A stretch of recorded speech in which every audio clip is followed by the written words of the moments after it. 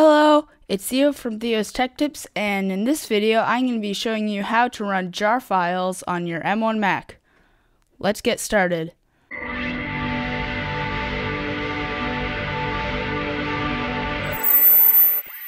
So the first thing you want to do is download a copy of Java for Mac for ARM.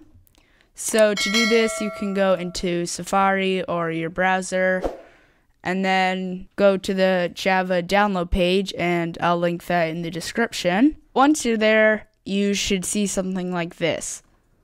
So make sure that macOS is selected under download and then choose what architecture. So since we're on an M1 Mac, it's going to be the ARM 64 architecture. So we could download the DMG installer for that. So now we want to double click the PKG file and continue with the installation process. And as you can see, it says install succeeded. So now Java should be installed. So to check that, pull up a terminal window, type Java, and as you can see, we have it installed, and you can see what version you have by going Java -- version.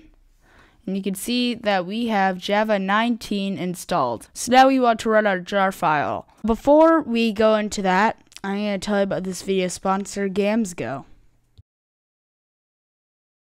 GamesGo is a service where you can buy accounts for streaming services, but share them with other people so that your cost will be much lower than trying to get a full subscription.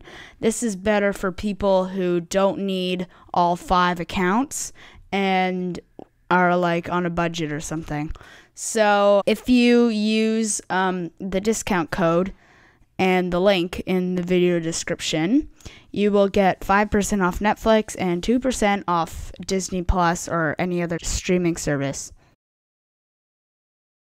So now we want to run our jar file, and I'm going to be using the same file that I used in my Ubuntu guide, which was the 2jar file. So what you want to do first is to navigate to where that file is stored. So mine is stored in the downloads folder, so I could just go cd downloads. And then as you can see, it is right over here, 2jar.jar.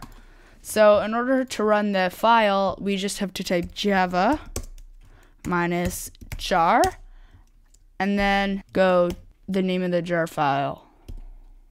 When you press enter, it should run your jar file. So here it is right over here. That's it for this video. I'm Theo from Theo's Tech Tips, and I hope I see you next time. Bye.